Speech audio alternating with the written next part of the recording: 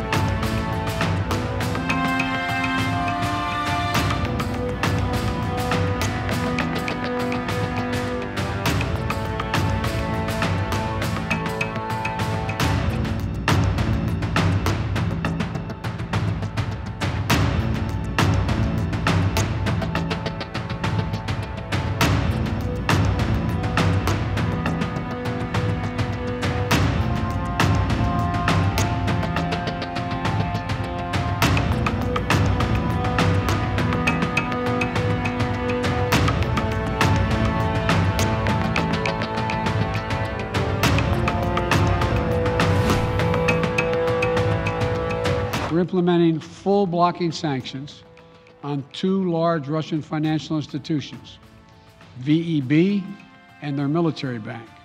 We're implementing comprehensive sanctions on Russian sovereign debt. That means we've cut off Russia's government from Western financing.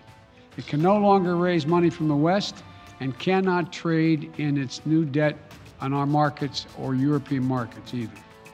Starting tomorrow and continuing in the days ahead, we'll also impose sanctions on Russia's elites and their family members. The UK is sanctioning the following 5 Russian banks: Rossiya, IS Bank, General Bank, Promzyaz Bank, and the Black Sea Bank. And we are sanctioning 3 very high net worth individuals: Gennady Timchenko, Boris Rottenberg, and Igor Rottenberg. Any assets they hold in the UK will be frozen. The individuals concerned will be banned from travelling here.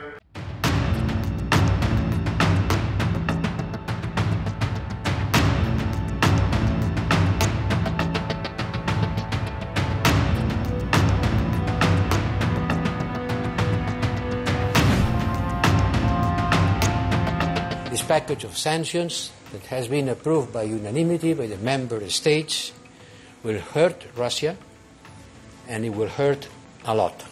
Today we have agreed that the 51 members of the Russia State Duma who voted this violation of international law and territorial integrity and sovereignty of Ukraine will be listed in our sanctions list.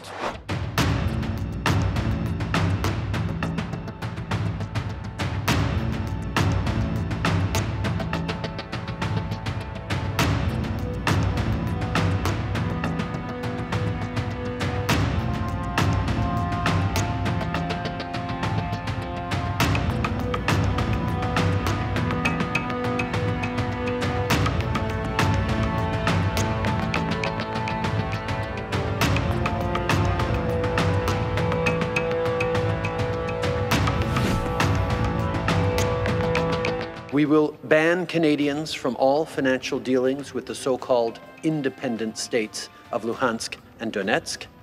We will sanction members of the Russian parliament who voted for the illegal decision to recognize these so-called republics.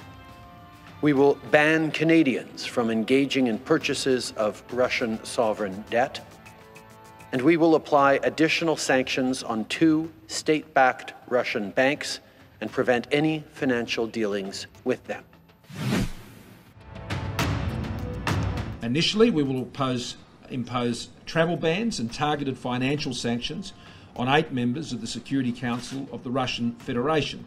The sanctions will impose strong economic sanctions in the regions of Luhansk and Donetsk, targeting the following sectors: transport, energy, telecommunications, oil, gas and mineral reserves.